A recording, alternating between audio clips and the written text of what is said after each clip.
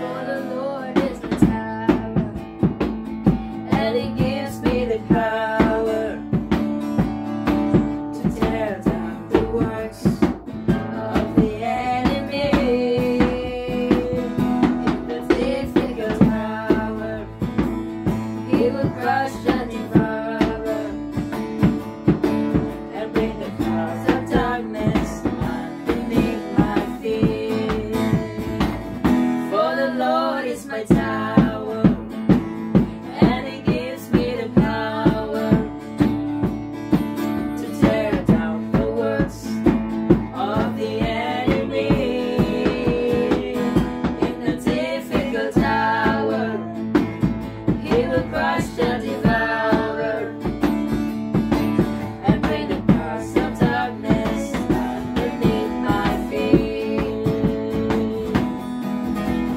What mighty God we serve!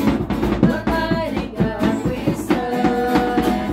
Angels bow before Him, and heaven and earth adore Him. What mighty God we serve! What mighty God we serve! What mighty God we serve! Angels bow before Him, and heaven and earth adore Him. What mighty God we serve! For the Lord is my tower, and He gives me the power to tear down the works of the enemy. In the difficult hour, He will crush the devourer and bring powers of darkness underneath my feet. For the Lord is my tower,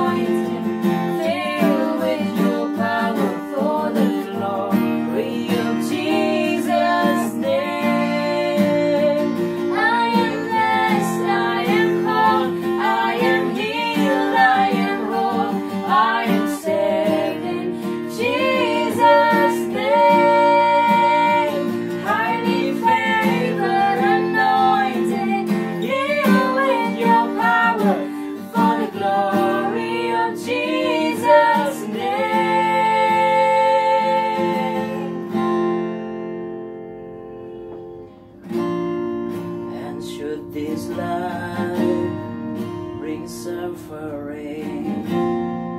Lord, I will remember what Calvary has bought for me, both now and forever. God, you're so good. God, you're so good. God, you're so good. You're so good to me. God, you're so good. You're so good to me.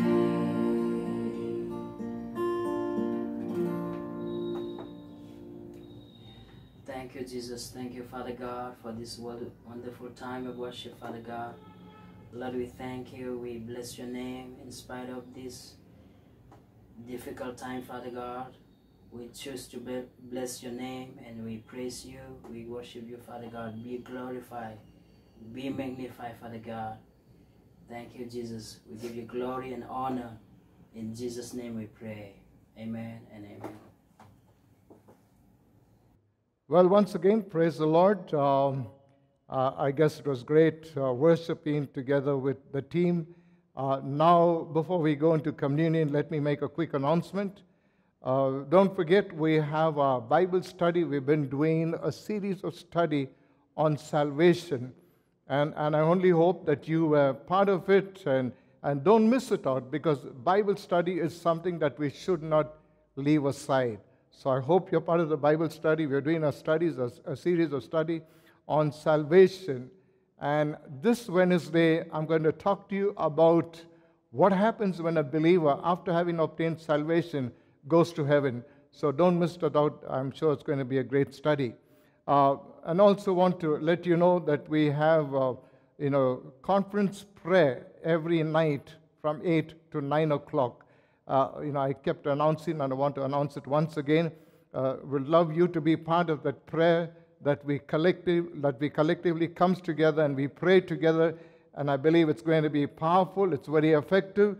So please join in the conference prayer. Get in touch with Praveen, and he will be able to tell you how you can be part of this prayer movement. Now, in the meantime, we have a few birthdays.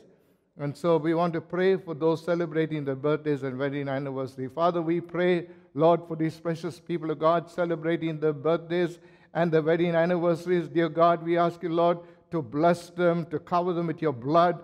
Lord, that as they cross over from this year to another year, Lord, that the year ahead of God will be a year of great blessing of God. And we thank you, Master. In Jesus' name we pray. Amen and amen. Hallelujah. Well, it's communion time.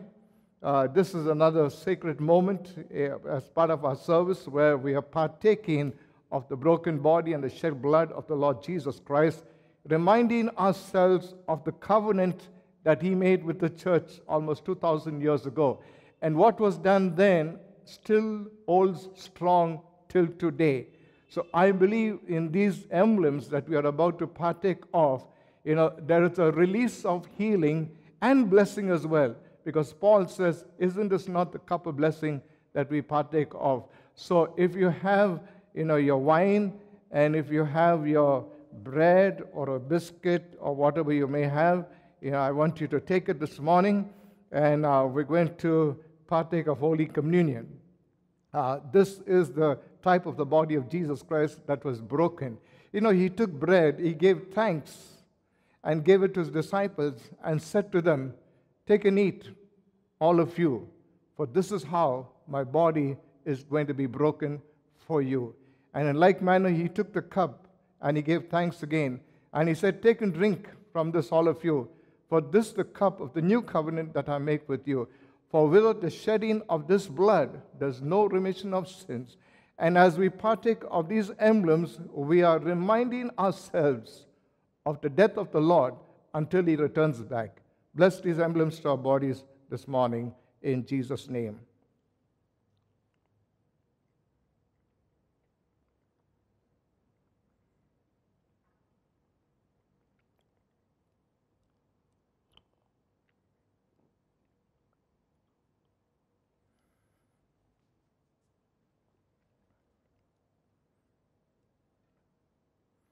Well, before we go into our communion, before we go into the next part of our service, we're going to bring our offering to the Lord. You know, bringing our offering to the Lord, our tithes and our offering, is just simply showing to the Lord we are partnering in this ministry. And it is our obligation to bring our tithes and the offerings to the Lord.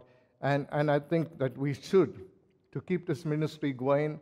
You know, we have bills to pay, we have a lot of things to be taken care of in terms of ministry.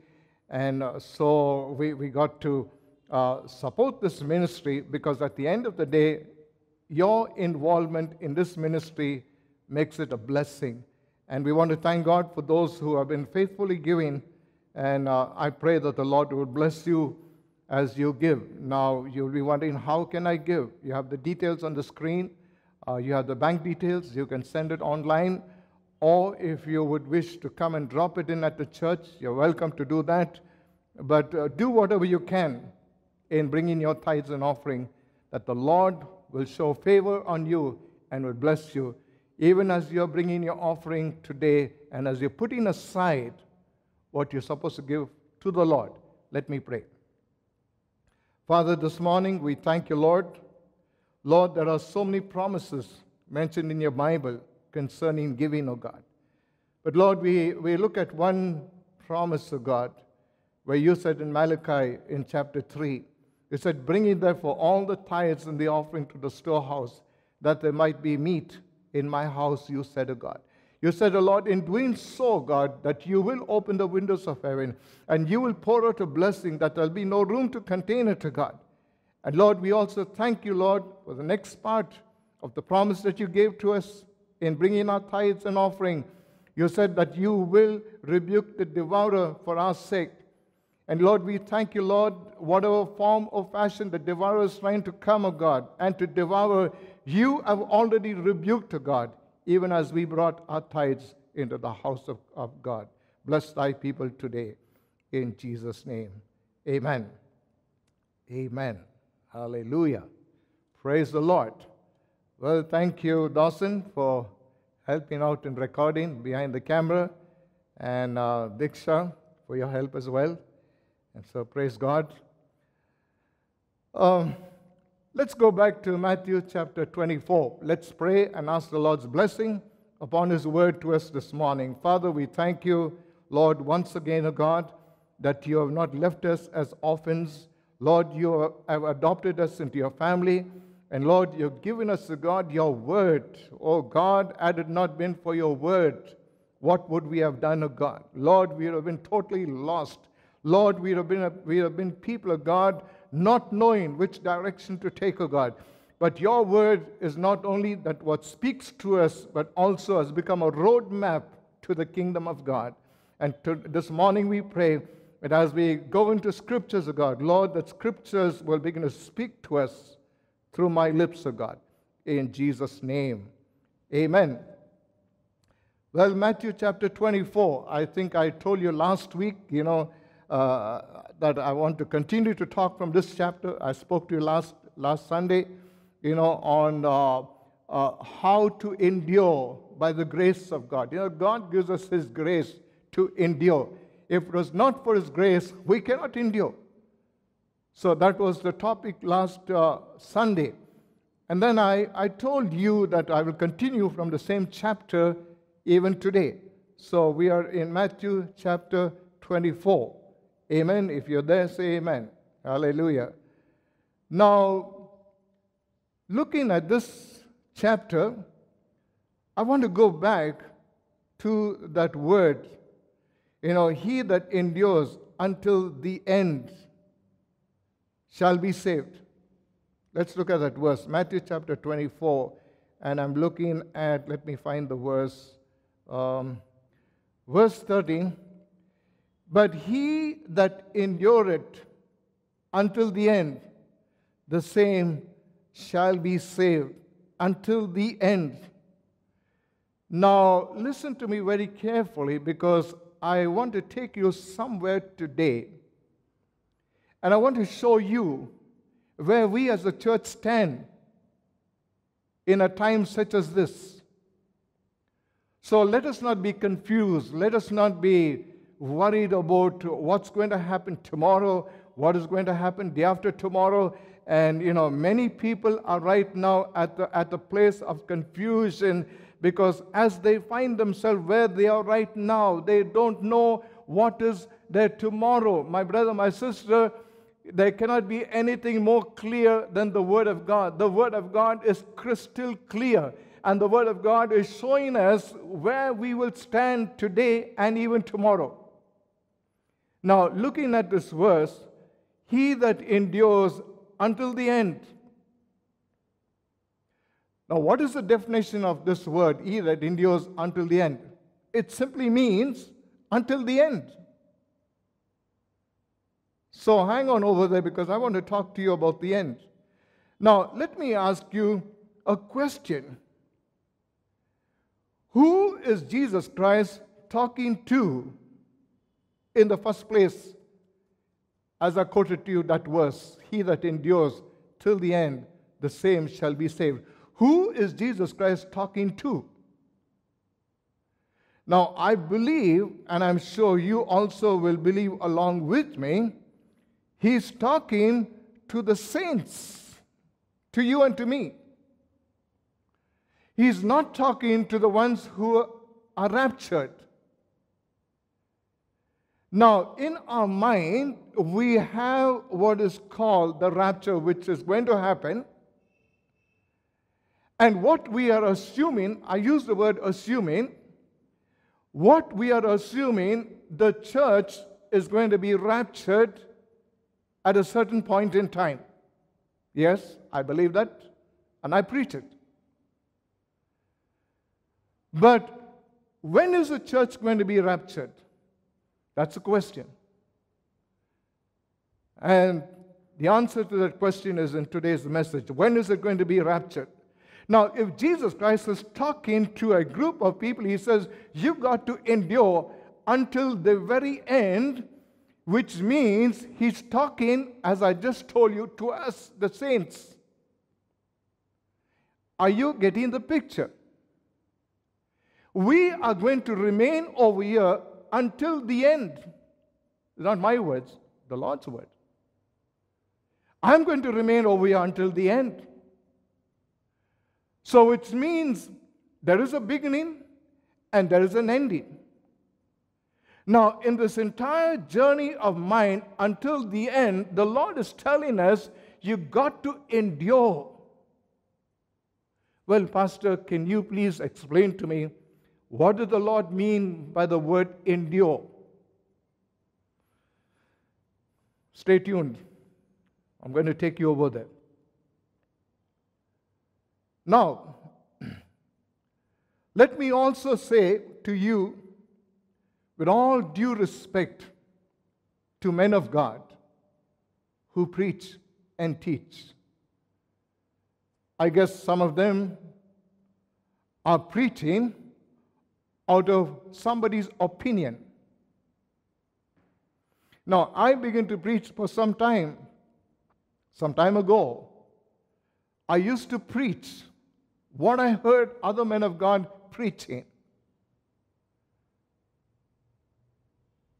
So, which means I did not really dig into scriptures and find out what the scripture has to say, whether the church is going to remain over here for the tribulation, or whether the church is going to be taken away during the time of tribulation. I had no clue, but what I used to do, I used to preach what I heard. And I realized that's a mistake. I don't preach somebody else's opinion. Because if I preach somebody else's opinion, then it becomes a private interpretation of mine. But my brother, my sister, what I'm going to do this morning, and I'm sure you're going to agree with me because I'm going to take you straight to the Word. So I want to dive into the Word, and I want to preach to you not what I heard, but what the Word has to say. Which would you like to take? What somebody said, or what the Word is saying? Surely what the Word has to say. So anyway, with all due respect to men of God, who preach, and some of them preach pre-trib, some of them preach post-trib, and some of them preach mid-trib, and they say the tribulation will take place, the rapture will take place, then the tribulation starts, or the tribulation will complete, and then the rapture is taking place. So we have, different views spoken by different men of God. And so anyway, that's what they say, but we are going to go to the Word and see what the Word has to say. Now, I'm not claiming to be a person that I know everything. I don't know everything. I know something, but not everything. And I want you to know that the little that I know, I want to show you. And my brother, my sister, the little that I know is directly from the Word of God. Amen? So that's what I want to talk to you today. Hallelujah. So, we have a lot of misunderstanding. The scriptures, in fact, Matthew chapter 24 is misunderstood, and therefore it is misquoted. We cannot quote what is misunderstood.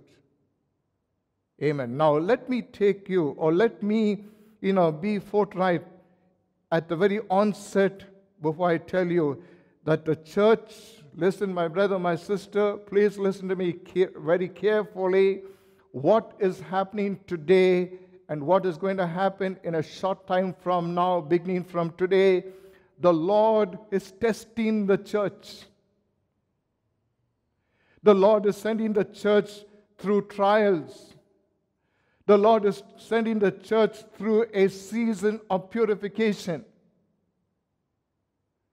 And I want to thank God that He's doing it. He's not being rude or He's not being mean. As some may say, how can He allow His bride to go into a situation like this? No, He will not do it. My brother, my sister, that is not right. That is just my personal opinion. But what I want to show you from scriptures, and listen to me, the church is not ready for the rapture today. Get that clear. In order for the church to be ready for the rapture, the church has to be tried. The church has to go through a season of purification. The church has to go through the fire. And so I'm looking at the compassion of the Lord Jesus Christ, that He's wanting the church to make the rapture. And in order to make the rapture, the church has to be purified. Because if you think that the rapture is going to take place right now, which I think it will take place anytime, but if you are expecting the rapture to take place right now, having escaped the purification process, let me tell you something, not more than half the church will make the rapture. So are you glad to be tried and purified? Because, my brother, my sister, the Lord Jesus Christ is not coming for a bride that's flirting. He's not coming for a bride that's compromising. He's not coming for a bride that has one leg in the world and one leg in the church. No, my brother, my sister, we are either this side or that side. We cannot be like a cat on the wall. We got to be tested and tried and purified in order to marry our bridegroom when the time comes. We cannot have one leg here and one leg there. It does not work that way. We got to be, the Bible says, without holiness, we cannot see God. My brother, my sister, am I speaking every seed this morning? I don't think so. Without holiness, we cannot see the Lord. My brother, my sister, please listen to me this morning. The word holiness is removed. We have tried to remove it even from the Bible. We are living a compromising lifestyle. We live in a lifestyle that is disgusting to the Lord. We got to come back to the place of holiness, to the place of living a life that's pleasing to the Lord.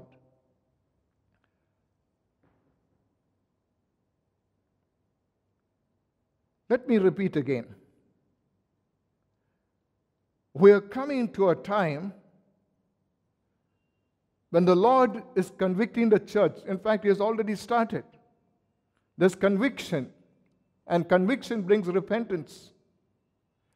But however, now listen to me, my brother and sister, there is coming a time when people will want to repent, but they will not be able to repent. Why? Because the grace of God upon the lives of people who want to repent sometime in the near future will not happen, because they will not be able to come to a place of even conviction. Now, let's not wait for that day.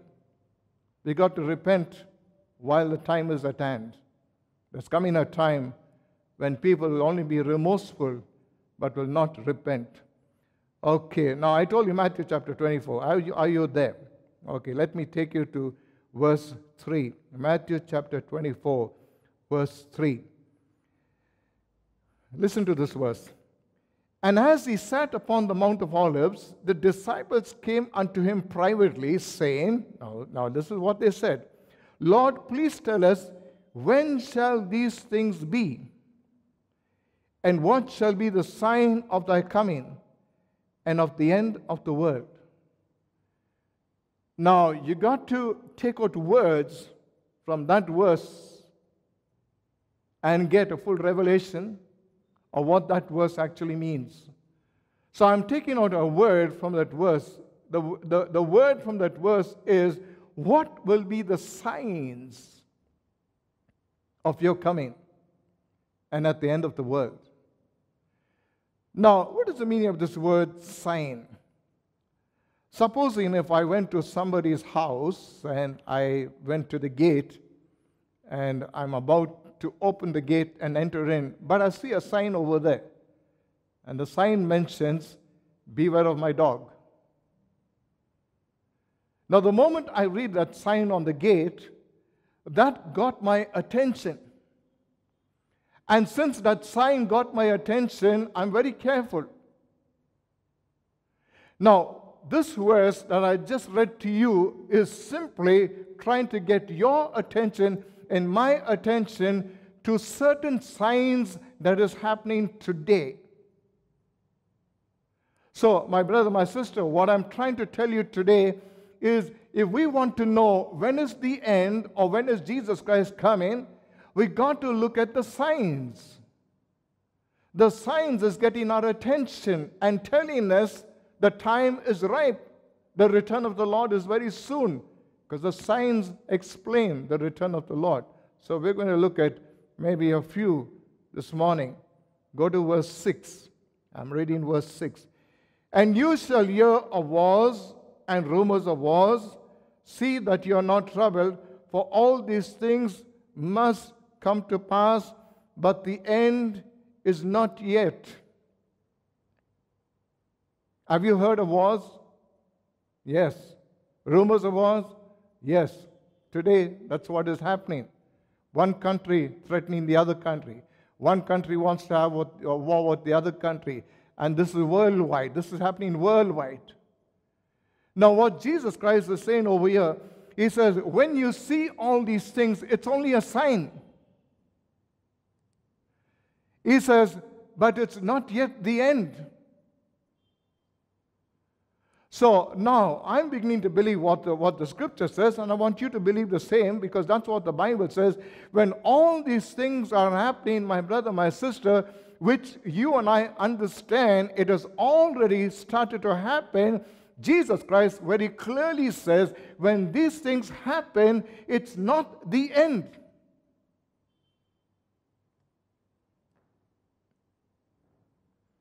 Go to verse 8. For all these are the beginning of sorrows. All these are the beginning of sorrows. Now, let's put our mind to those verses that I'm just reading. And let's begin to understand what the Lord is trying to communicate to you and to me through chapter 24 of Matthew. So he says, you'll hear wars and rumors of wars and so on and so forth. He says, but this is not the end. But my brother, my sister, even though it's not the end, the Lord also says it is the beginning of sorrows. Now, if I would have some common sense, I'm not talking about getting some deep revelation on that, just common sense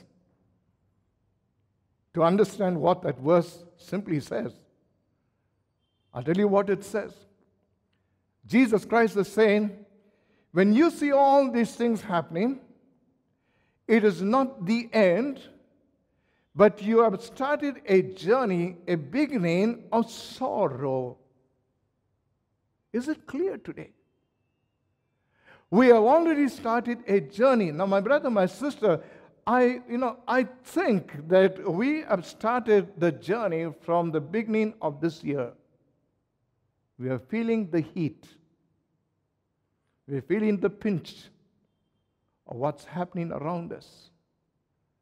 And guess what? It's the beginning of sorrows. Now, if the scripture says it's the beginning of sorrows, how much more would it become when we come to the middle?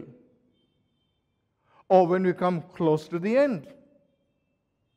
If the beginning is so bad, I want you to think about how it's going to be in the middle and as we approach the end.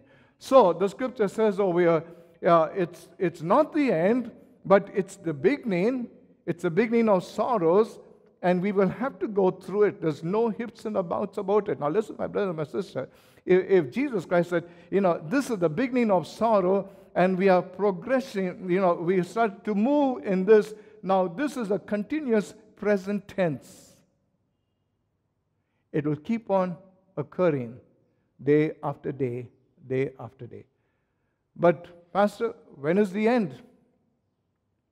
Good question. Go to verse 14.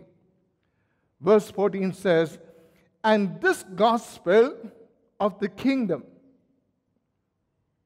very, very specifically, the Lord is stressing, he says, this gospel, not what Tom, Dick, or Harry is preaching today.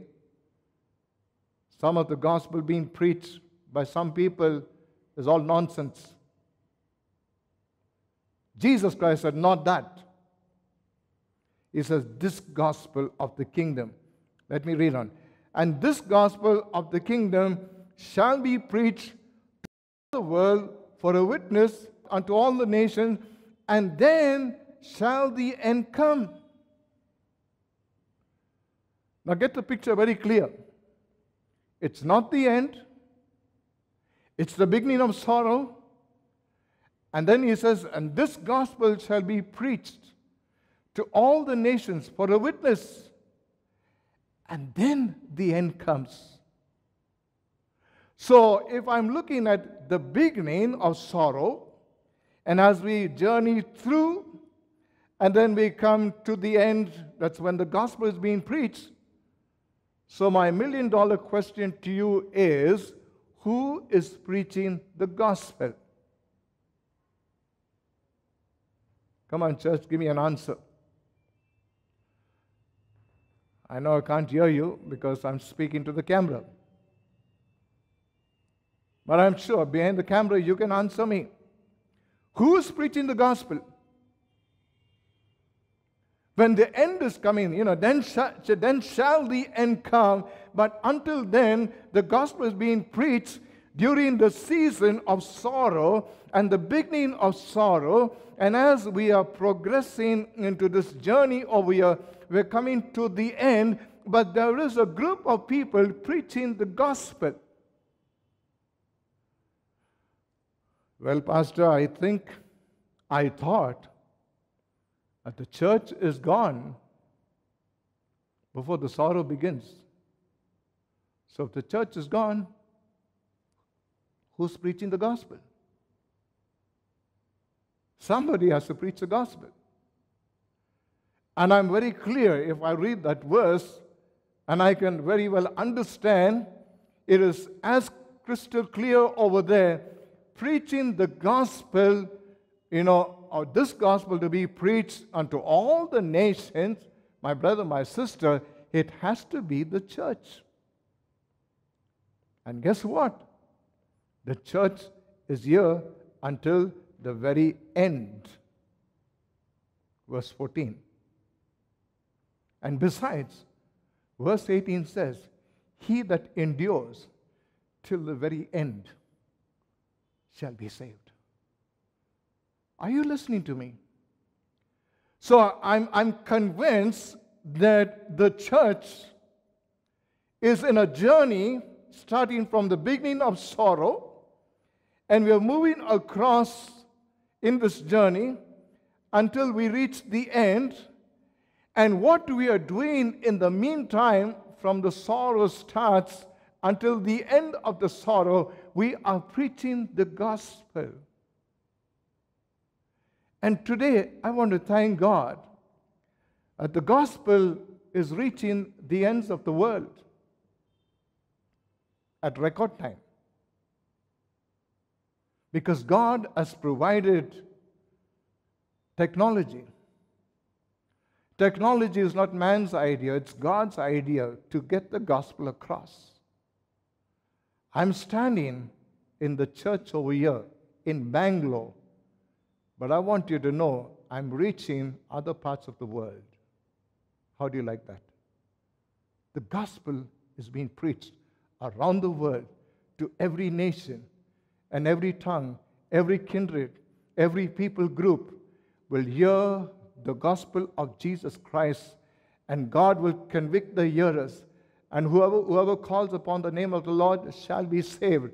We are at the very beginning. We are at the threshold of one of the greatest revival this world has ever experienced. It is about to happen because the gospel is being preached. Verse 13, he that endures. Endure what?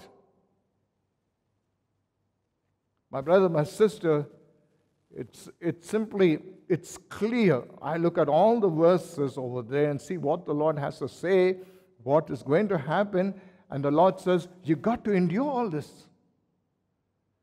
Now, I'm quoting to you what I said last Sunday. As we are making this journey, and as it becomes difficult and more difficult and more difficult, my brother, my sister, please listen to me. I am not walking by myself.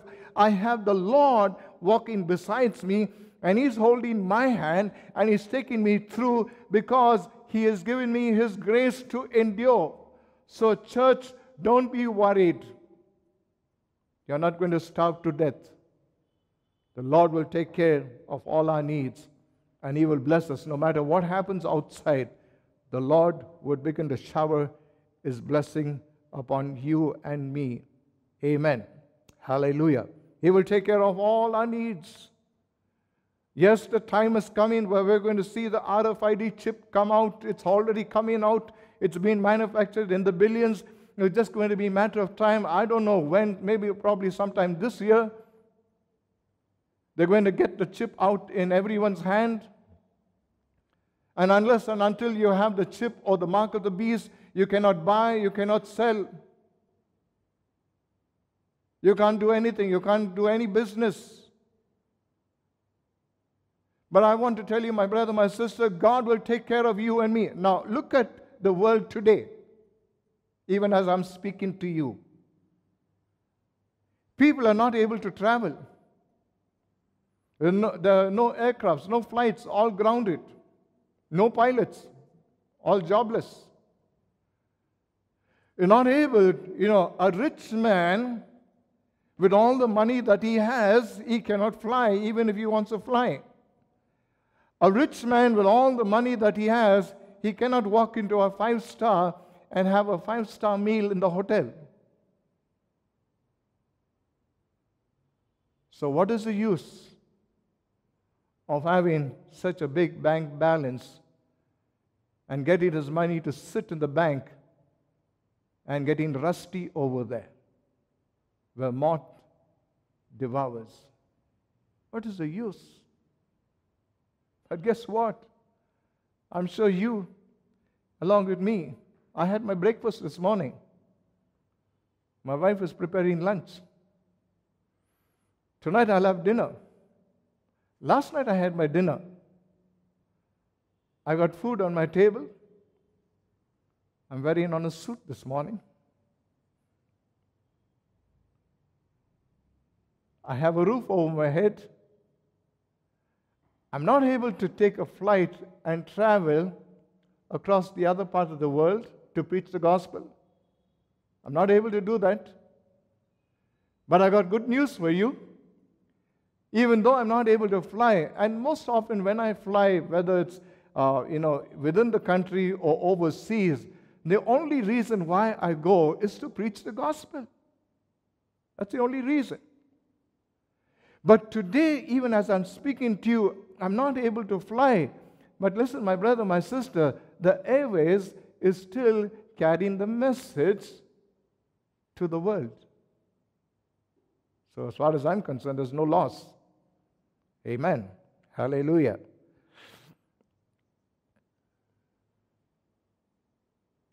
Now, when I study that parable and I see that parable mentioned in chapter 24, my brother, my sister, I'm not looking at the clock or the calendar at least, but I'm looking at my watch, and I want you to know the time has come for the church to go. What do I mean? Matthew chapter 24. I guess you're there. Go to verse 32. We'll read till verse 34. Now learn a parable of a fig tree. This is Jesus Christ speaking, and he says, I want you to learn this parable of a fig tree. When its branch is yet tender and putteth forth its leaves, you know that summer is nigh. So here again, the Lord is talking about a season. You know the season, and you know summer is nigh. So likewise when you shall see all these things, know that the time is near, even at the doors. You know, when you look at all these things happening, the time is near, even at the doors. But look at verse 34. For verily I say unto you, this generation. Now he says this generation, we need to figure out which generation is he referring to. The generation that will begin to see these events unfold. And that's talking to you and to me. This generation shall not pass until all these things be fulfilled. My brother, in Mark chapter 11, there's another fig tree mentioned. And this fig tree, what Jesus Christ does, he walks up to this fig tree and he does not see fruit on this fig tree. Or in other words, this fig tree was not yet bearing fruit. And he used a very specific word over there. He says, even though it was not yet season for fruit, but yet he went looking for fruit and he did not find fruit. What do you think he did? He cursed that fig tree. Now, if we understand a little botany, you'll begin to, understand this. Any tree that withers, it starts from top to bottom. But the scripture says this fig tree withered from root upward. Now, I simply understand that this fig tree that the Lord cursed was the nation of Israel, because fig tree represents the nation of Israel. The nation of Israel was cursed. Why? It was not yet time for them to bear fruit. They were not fruit-bearing. So therefore, that tree was cursed. Symbolically speaking, or figuratively speaking, it was the nation that was cursed. And 30 years after that, they refused to receive the Messiah. They refused to acknowledge the Messiah. They said, crucify him. Get rid of him. We don't need him. He is not our Messiah. 30 years after that, the nation disappeared in 70 AD when the Roman emperor came, and Titus, and plundered the nation and destroyed it and scattered the Jews into different other parts of the world. The nation was not there. So that is the cursing of the fig tree. But then in this verse that I just read, the Lord says, now you're going to see the fig tree blossom once again. So on one hand, you have the cursing of the fig tree because it was not bearing fruit. On the other hand, you have the blossoming of the fig tree once again. Or in other words, in very simple terms, the nation is coming back into existence again. Let me throw a little more light on this. In 1948, on the 15th of May, is when Israel was born again. Came into existence once again after almost 2,000 years. 1948. So, my brother, my sister, I'm looking at from 1948 started the blossoming. Furthermore, we have the greatest aliyah that's taking place, which means people, the Jews who are scattered all over the world, now are being regathered once again into the nation.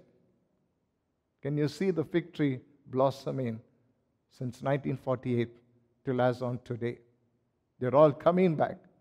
I see the fig tree blossom. Now, when I see this happening, it's another sign of the coming of the Lord. And it's very, very quick and very soon. Now, let me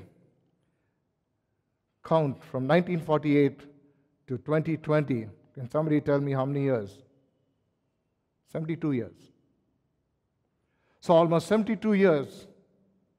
See the fig tree blossoming. Okay? Now, 1967 to 2020 is when Jerusalem was recaptured and being made the capital of Israel. That was in 1967. So 1967 to 2020 is 53 years, which means 50 years is one jubilee. Now, get this clear. I don't think Jerusalem or Israel is going to celebrate another jubilee, which is another 50 years from now. So we are in the last jubilee. Are you getting this clear? Now, 2,000 years since Jesus Christ till today, almost 2,000 years, we have had 40 jubilees. Now, when you look at the figure 40, it's very important. I can give you a number of 40s in the Bible, but let me tell you, the figure 40 is a new beginning or a new chapter. 39 chapters in the Old Testament, and the first book of the New Testament is the 40th chapter, or it's a new chapter, a new beginning. Oh, my brother, my sister, we have just crossed 50. I think we are almost stepping into a new chapter, into a new beginning. Very soon.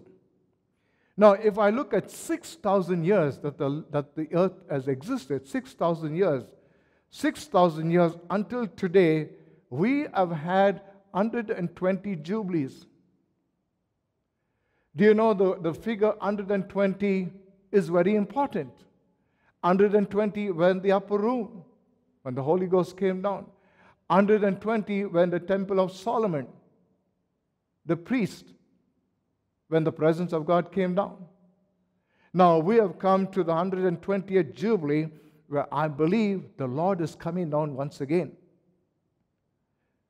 Now, I'm not setting dates. I don't do that, and I don't want to do it. But could it be possible?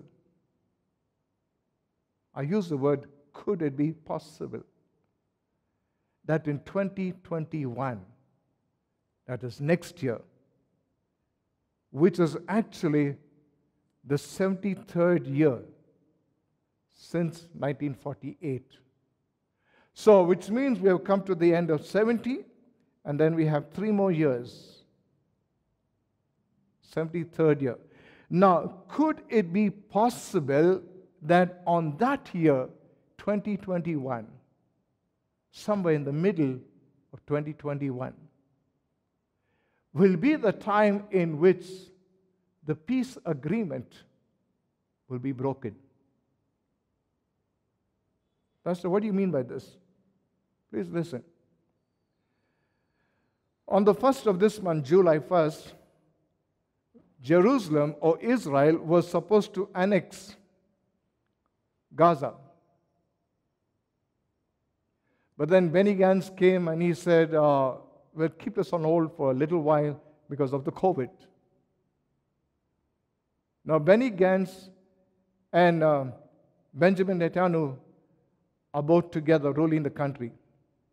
But Benjamin says, no way, I want it to be done now because I have the support of America, and with their support, we can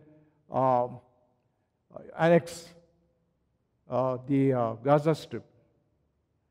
Now, while this talk was going on, and the plan was going on the other hand, the PLO, the Palestinians brought out the army. And they're getting ready. Now, simultaneously, at the same time, we have the Iranian army. Now the Palestinians from the south are approaching. We have the Iranian army right up in the north, on the other side of the Golden Heights in Syria, that have stationed themselves, and they want to attack Israel. So we have Iran this side, we have the PLO this side, you have Lebanon that will also come in, you have Jordan that will come in, you will have Libya on this side, and then at the same time you'll have the Americans that will support Israel, and you will have Russia that will support Iran. I'm looking at a real messy scene, real war. And at such bloodshed, people are going to cry out for peace. And at that point in time, I'm not going to give you the name of the person. We'll know that later on. At that point in time, one person comes along and he makes peace. And they sign a treaty, which is not far from now. Now, there's going to be peace. But then in the middle, according to Daniel chapter 9 and verse 27, it says that peace treaty will be broken. Now, what I'm trying to tell you, could it be 2021? I don't know, I'm not sure. I'm just guessing. It can, because it is 70 years of Daniel prophecy, and then 3 years after that, three and a half years after that is when the peace treaty is broken. So it could be around that time. I'm really not, pinning that to anything that I would say would actually happen. If it happens, it happens. It's just coming to my mind. Because right now, we know that Israel is preparing for war. Okay, now, as I close, what is it that I was trying to communicate? I spoke to you from Matthew chapter 24. I don't know if I'd love to continue from the same chapter next week. I'm not sure unless the Lord leads me. But what I'm trying to communicate to you, now listen, my brother, my sister, in this time of pandemic, in this time of crisis, this is the beginning of sorrow. We are walking into deeper and deeper and deeper sorrow. How many of you would like to survive in that season? You'd like to exist. You would like to have the peace of God. Now, I told you this and I tell you again, it's a season of purification. It's not judgment. If the Lord tarries a little more longer, I'll tell you next Sunday that there is a difference between the wrath of God and the purification of the church. We'll know a little more next Sunday. Don't miss out next Sunday. I want to thank God that we are not here for the wrath of God, but we are here for the fire process. Why? When we come out on the other side, we're ready for the rapture. Or do you want to escape all that? If you escape that, you're not ready for the rapture. Or if I begin to assume that I'm not going to be here for all that, then you can also assume that you may not be able to make the rapture. Okay, let me close over here. So, what was I trying to tell you in today's message? Get yourself ready. Allow yourself to go through the fire process. Allow yourself to go through the sorrows. Now, when we say sorrow, I'm not talking about we are grieving and we are mourning and we are going through a season of depression and oppression. No, my brother, my sister, that's not what I'm trying to tell you. What I'm simply saying is that when there was, plague after plague, an attack of the attacks, and darkness and hail and blood and flies and frogs, that was plaguing the land of Egypt. But on this side, we had the people of God that were looking at what was happening, but nothing happened to them because God had His hand upon Goshen. In the same way, as we are making this journey to the very end, preaching the gospel, and as we are moving, the hand of God is upon the church, and His hand is guiding us. His hand is protecting us. His hand is providing for us. We are not depending upon the world system. We are not concerned about the mark or no mark. My brother, my sister, that's not what we are concerned about. That's the devil's game outside. He's trying all that outside. But I will never give my hand to take that mark, because I have given my hand into the hands of God Almighty, and God Almighty is the one that will take my hand and He will lead me through. So who's bothered about the mark of the beast or RFID or anything? My brother, my sister, I am not afraid of it, and I don't want it, and I'm going to tell the devil straight up into his face, you can keep the mark for yourself.